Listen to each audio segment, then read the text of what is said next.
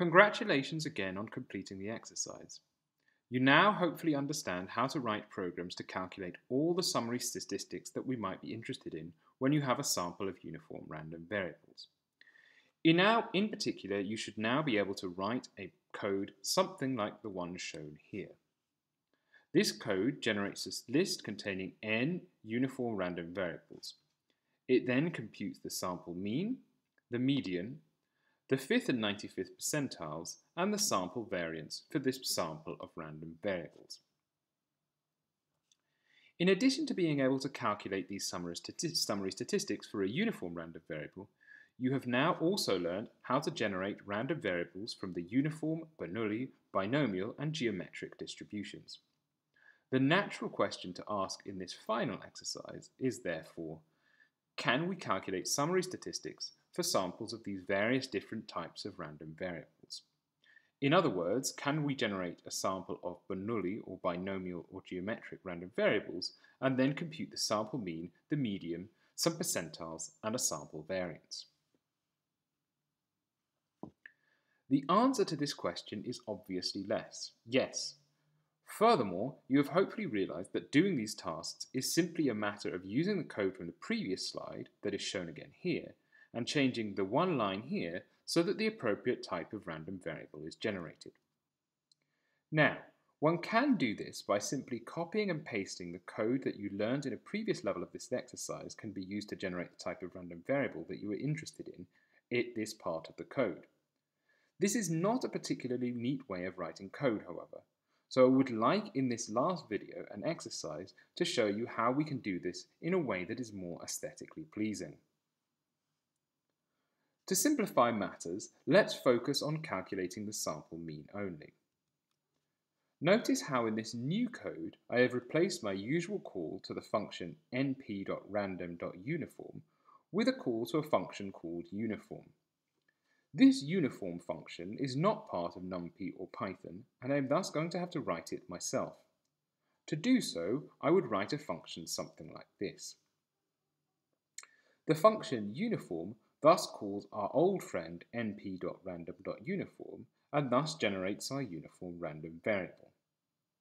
The way that this function call operates within the code shown at the bottom of the slide is as follows. When the code is executed, the process of execution starts here, with the setting of the variable n equal to 21. Then, as the code goes through the loop, every time that we arrive at the call to the function uniform, we go and execute the code here. The uniform random variable is thus generated using the usual call to np.random.uniform.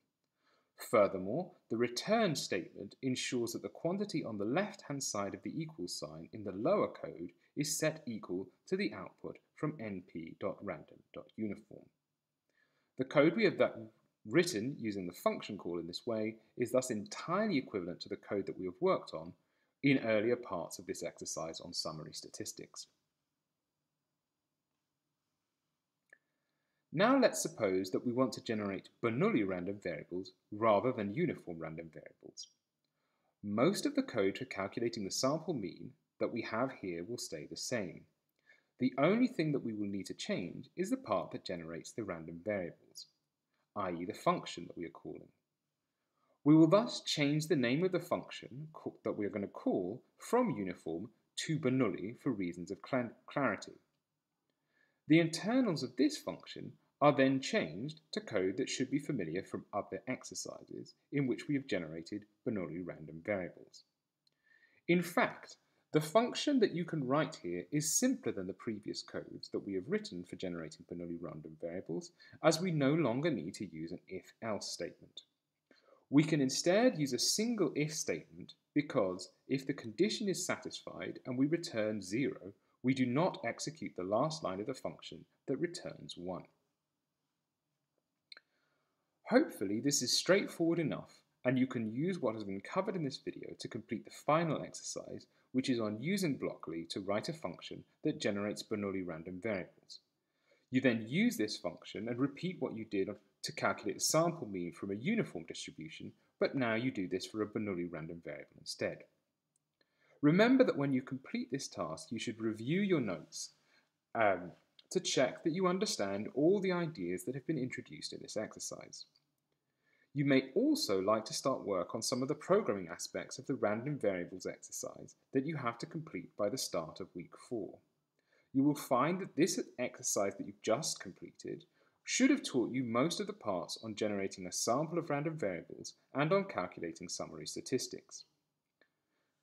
To be clear, you can start these projects even if your project is on the Poisson, exponential, or normal distribution that I haven't shown you how to generate here yet. Just write and call a function that generates uniform random variables for now, and replace it with a function that generates the appropriate kind of random variable once you have completed the third and final Blockly exercise. Good luck.